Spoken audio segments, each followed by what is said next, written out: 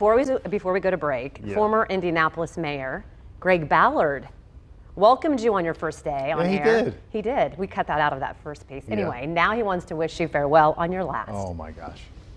Hi Ray, this is former Mayor Greg Ballard. I want to congratulate you on getting the job back in your hometown in Chicago with WGN. I think that's a wonderful thing. I certainly know the pull of coming home, as I did when I was in the Marine Corps when I came back home to Indianapolis. I want to give you my best wishes as you go forward, but I also want to thank you for everything you've done for Indianapolis and Central Indiana. I think you've been a tremendous asset to our area, and I really appreciate it very much. But best wishes to you in Chicago. Hope to see you soon. Take care.